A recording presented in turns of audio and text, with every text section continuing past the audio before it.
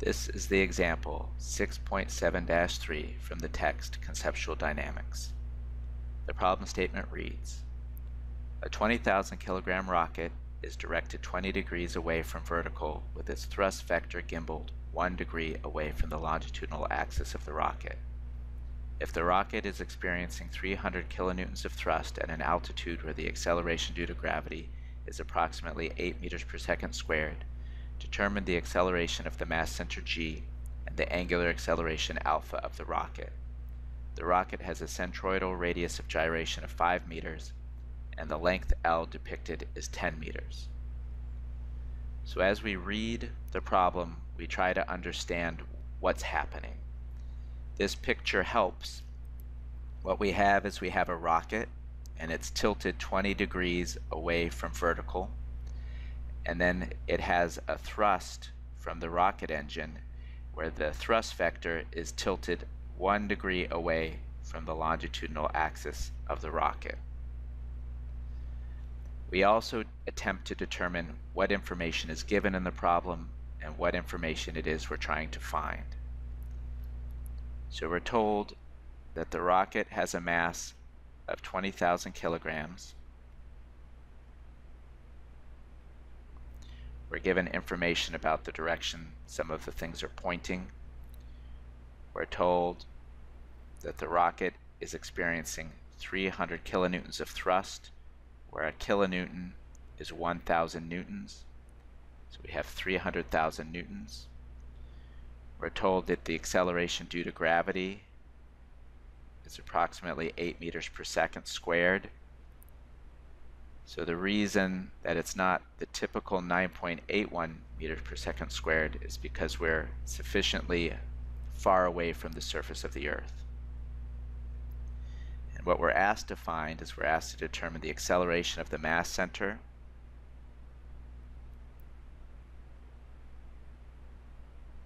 and we're asked to find the angular acceleration, alpha.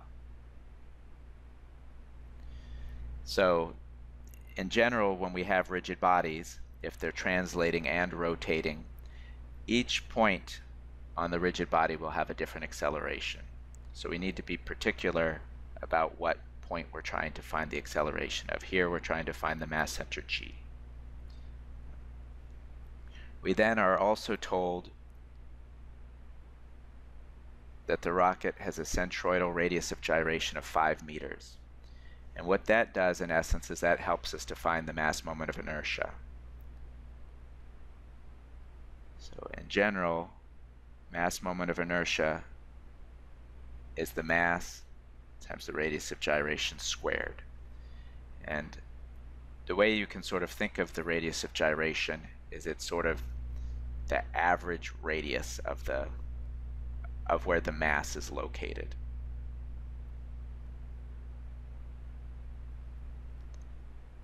So if we plug in numbers, the mass is 20,000 kilograms, the radius of gyration is 5 meters. We plug that into our calculator, it's 50,000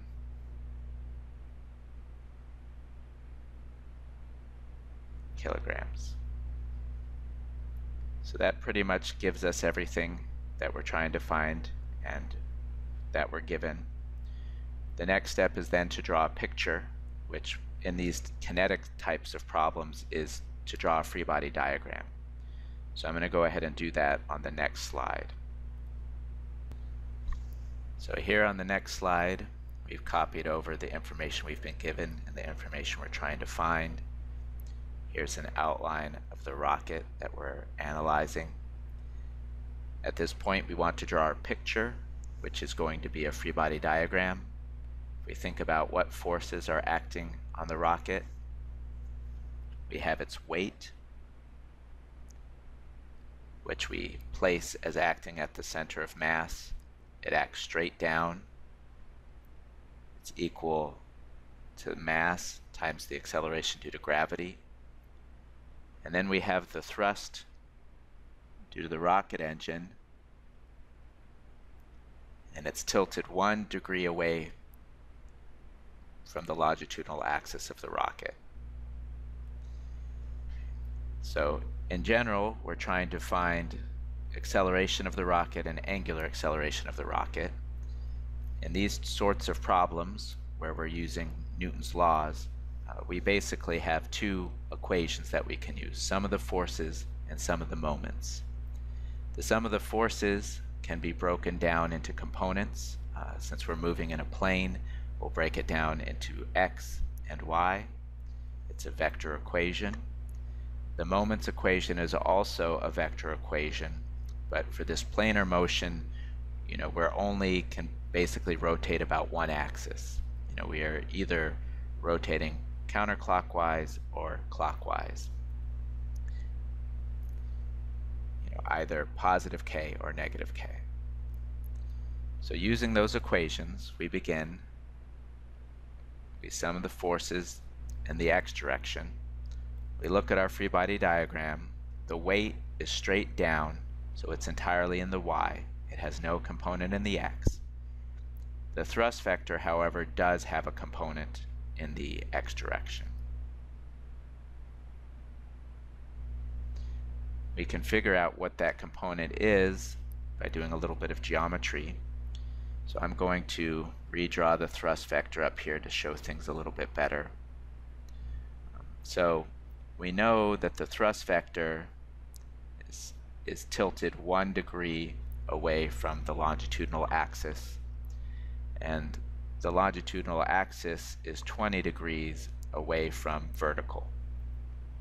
So if we kind of take our thrust vector, break it down into an x component and a y component, the longitudinal axis is 20 degrees away from the vertical. So this, all the way to the longitudinal axis is 20 degrees.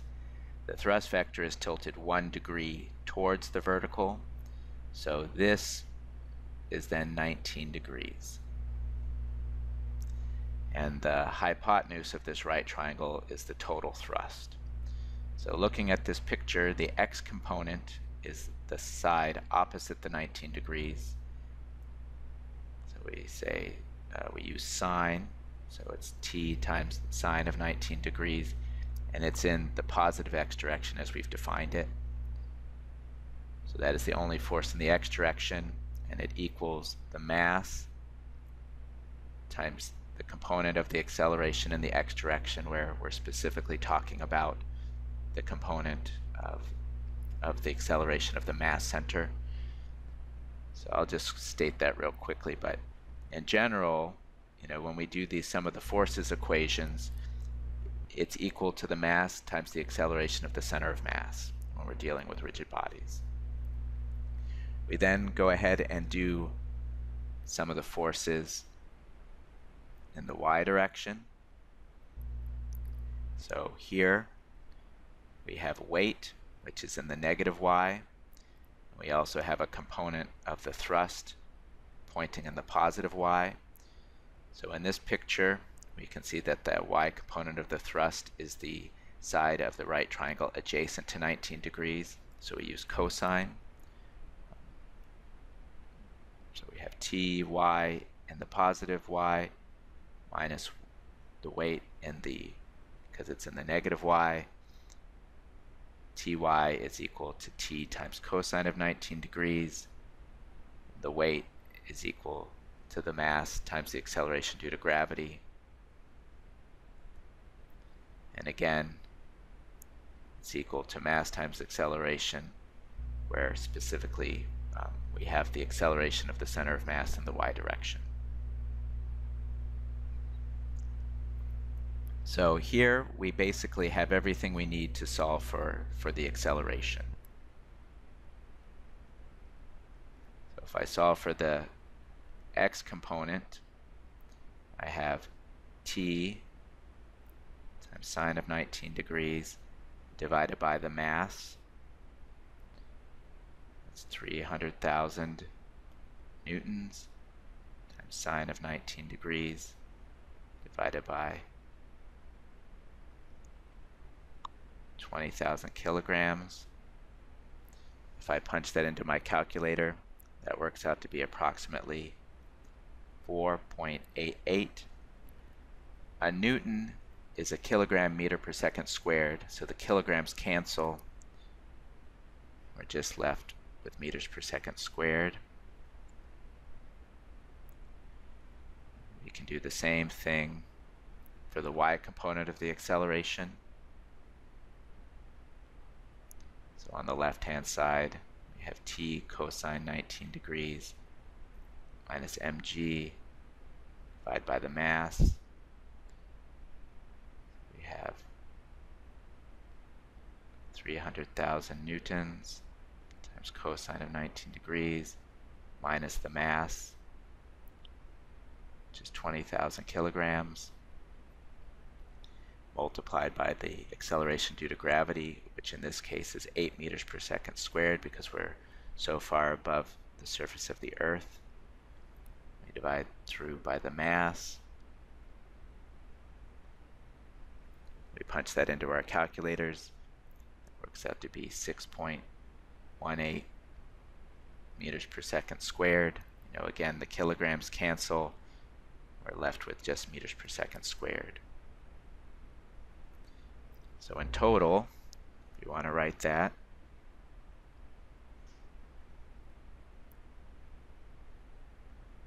total acceleration has a component 4.88 in the I direction, 6.18 in the J direction, units of meters per second squared.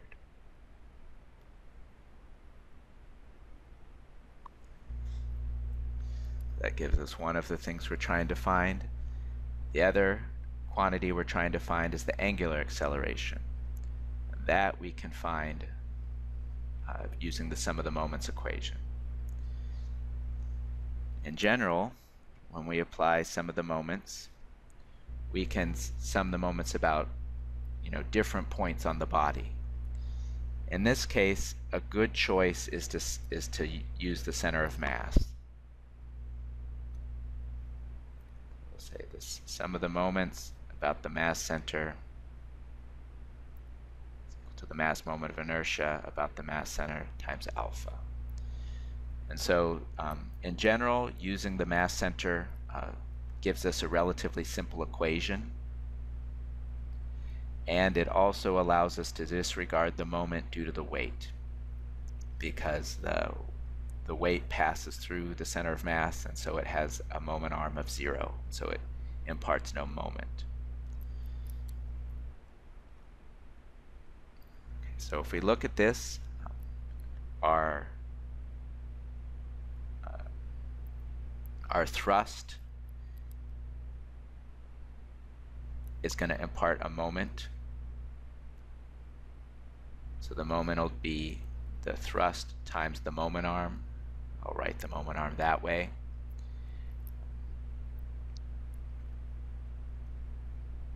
Right now, it's imparting, we can see that it's imparting a moment clockwise. And that's going to be equal to the mass moment of inertia times alpha. We calculated the mass moment of inertia on the previous slide, so we already know that. We know what the thrust is, what the force of the thrust is, so the only thing we need to determine is the moment arm. And so the way that we do that, if you recall, is we look at the line of action of the force. So I'm sort of exaggerating that angle a little bit, but we have the thrust acting along this line, and then we look at the perpendicular distance from that line of action to the reference point, which is the CG. So here then is the moment arm. It's the perpendicular distance from the line of action to the C, center of mass. And we can calculate what that distance is by considering kind of a right triangle. We have a right triangle where the hypotenuse of the right triangle is the length L defined in the previous slide. And this angle is the angle that the thrust is tilted away from the longitudinal axis. So this is 1 degree.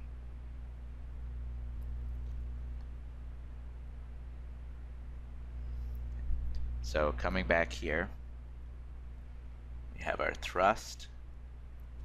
The moment arm is this distance, where since it's the side opposite the angle 1 degree, we'll use sine. So it's the hypotenuse times the sine of the angle equals the mass moment of inertia times alpha. We want to solve for alpha.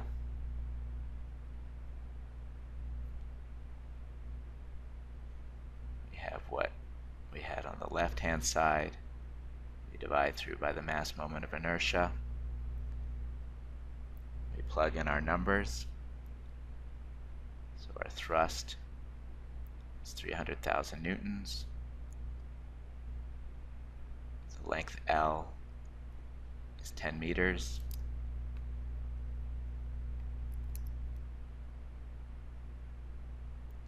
Sine of 1 degree. The mass moment of inertia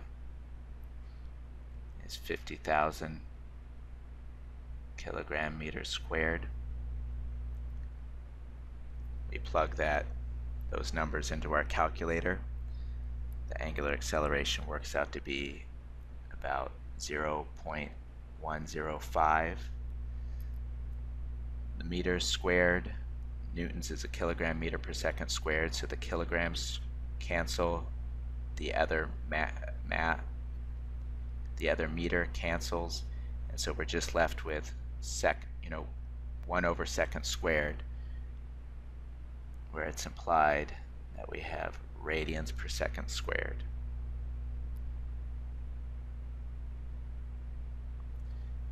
And by looking at the direction of the moment imparted by the thrust, we can see that it's clockwise.